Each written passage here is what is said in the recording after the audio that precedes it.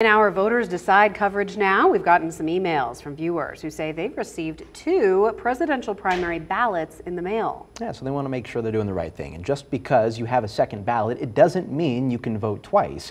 Faith Justice spoke with the county today. She joins us live from the ballot processing room. All right, Faith, why are people getting multiple ballots? Ryan, there are a couple of reasons there, but it boils down to the fact that your voter registration has been updated. Either you did it yourself through the Secretary of State's website, or maybe you visited the DMV recently and updated your personal information there. Either way, the county sent you an updated ballot to reflect that update to your personal information. If you do have 2 ballots, the county says you cannot cast both of them. You should use the most recent updated ballot to vote.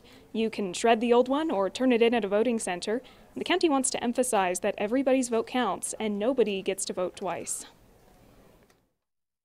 Anytime that a new ballot is initiated, the old ballot is deactivated, so we can really only receive one good ballot.